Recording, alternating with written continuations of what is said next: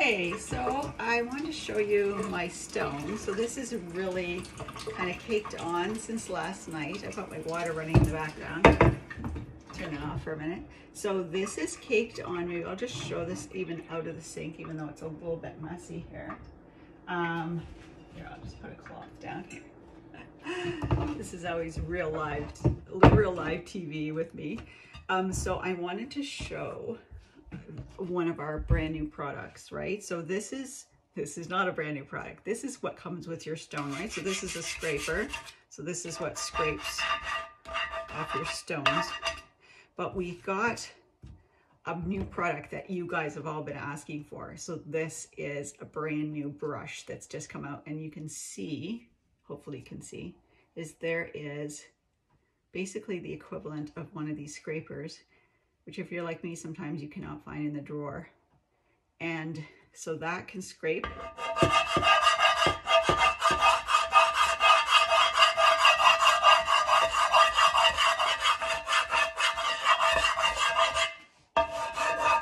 Your stone. Really, see how quick that was? That's in the edges. Went right up the side there. Okay, so now I didn't want to scrape it all because I also want to show you what the brush does, right? So look at all the stuff. I know that's kind of gross, but I'm just going to show you the other end. This is not what I scraped. This is just, and this is kind of a dry brush here, so I'm just going to get a little bit of water in here. But just coming all away. Now this is, I want to emphasize, a pan that got left overnight. Because this is what happens. We have kind of the like, I cook, you clean, you cook, I clean deal. But it was the I cooked, he cleaned deal. So it was the overnight, got left overnight. So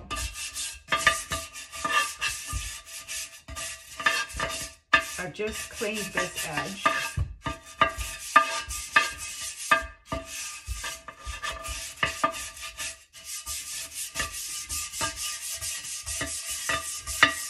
Do a little bit more here.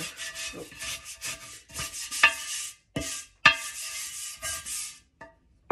So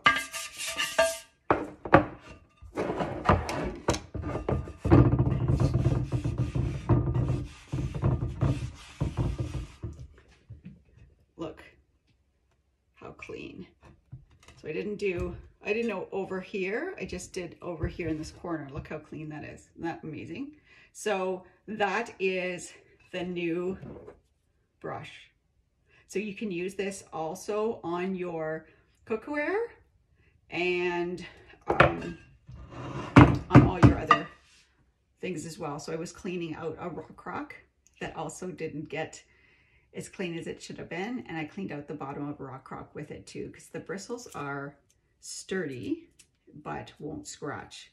So non-abrasive, which is really great. So if you've got non-stick cookware that you're wanting to clean that's dirty, which usually we just wipe our non-stick cookware, let's be honest.